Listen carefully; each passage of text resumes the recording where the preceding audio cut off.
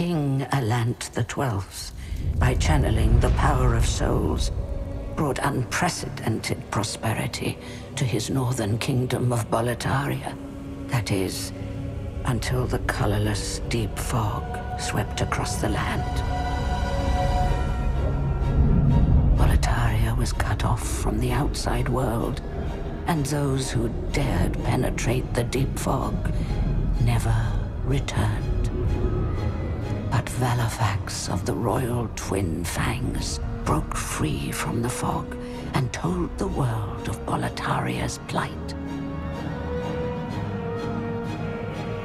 That the old King Alant had roused the Old One, the great beast below the Nexus, from its eternal slumber, and that a colorless fog had swept in, unleashing terrible demons. The demons hunt down men and claim their souls. Those who lose their souls lose also their minds. The mad attack the sane, and chaos reigns. Valifax also spoke of the enticing power of the demon souls. Each time a demon claims a human soul, the demon's own soul is invigorated by the life force, and the power of a mature demon soul is beyond human imagination.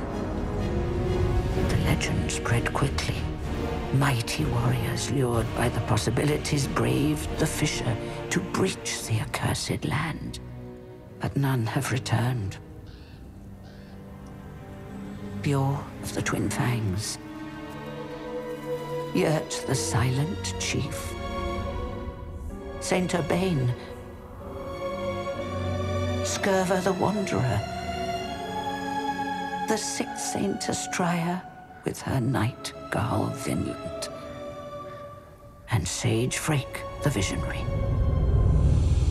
The colorless deep fog slowly creeps beyond Boletaria's borders.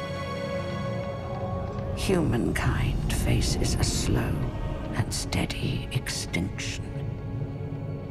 The deep fog will eventually swallow all lands near and far.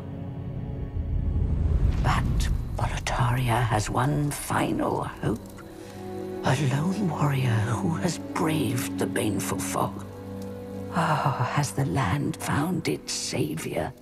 Or have the demons found a new slave?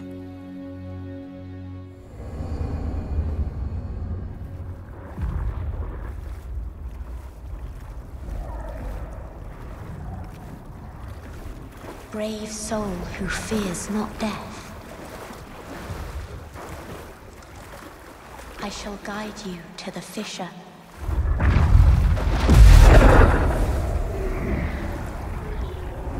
So that you may lull the Old One back to slumber.